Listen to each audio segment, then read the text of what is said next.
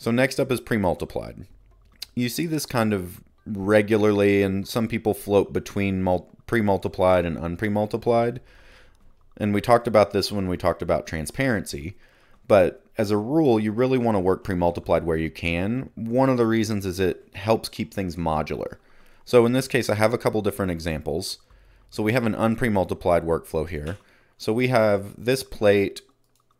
We're going to be pulling a key on it to kind of punch out some areas of it, and then we're going to be putting this color wheel inside those areas. So our end result is this, and this is just for example purposes. And we've done a little color correction on that plate as well, just to modify it a little bit. So what we see here is we use a keyer, and if you flip into the alpha channel for the keyer, you can see the alpha that it's created from the image. Then we're piping that into the mask input. And that's an unpre-multiplied workflow. And basically what that means is you can't see the result of the keyer until it's merged into an operation where it's doing an operation with multiple inputs. So we can't see what this key looks like pre-multed against the plate until we are adding the color wheel in. So this is a simple version of that same thing. So we start with our plate, we pull our key, we've done our color correction. Now we use the pre-mult node, and that actually multiplies that alpha times our plate. So now we can see where our holes are, and this is really a useful thing if you're working with a key where you're right on the edge of having too much noise or not enough noise, or you're getting some artifacting from, another part of the frame that you don't actually want. I really like working pre-multiplied because it lets me see that easier. I don't have to flip into my alpha channel and play it back fully in the alpha channel. I can look at it in full RGB and see if I have any issues. So then we can flip over to our merge and we can see now we have the exact same image, but this is a little cleaner, and I like to call this a module. So anytime we have a stack of nodes that are operating on one chunk of image data, that's a module. And you'll hear me reference that a lot.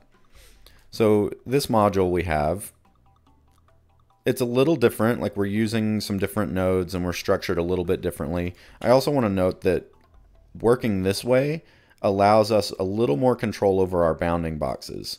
When we use a mask input on a merge, the mask input only works a certain way relative to the merge operations and the A-B input.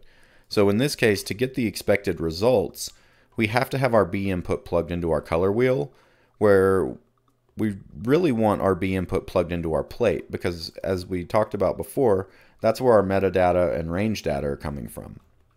So if we were operating like this, now we have to remember to go in and change our metadata and our range information so that they're coming from the correct source and it doesn't cause trouble down the road. But anytime we can not change something, we can leave it vanilla, that's preferable, because say you were to make a copy of this node and use it somewhere else, or you forgot and you replaced it, now you have to remember to change those settings in that merge as well. And lastly, this is another version of that pre-multiplied workflow, but this is using a parallel workflow. So in this case, we're doing our key and our color correction in serial. So that means one after another. In this workflow, we're splitting it. So we're doing our color correction on one fork, and we're doing our keying on the other, and then we're using a masking operation to bring those back together. So here you can see we can see our pre-multiplied image, and then we're merging that back to our color wheel. And again, same thing, we can manage our merge, we can use an under operation, and then we can keep our color wheel attached to our A input. That way we don't have to modify anything in terms of metadata or range data on the merge itself. So that's pre-multiplied and unpre-multiplied. The other really strong benefit of this is now this section is self-contained. Same here. This is self-contained. We can work on it in complete isolation to everything else and know exactly what it is. When you work with a unpre-multiplied workflow, you're dependent on this merge where you're bringing multiple things together to see what's actually happening, where here you can get a pretty good sense of what's happening before you even merge that in. So when you're working with multiple artists or you're working on a really big comp, this is actually working pre-multiplied really makes that faster because you can sort of really create self-contained modules.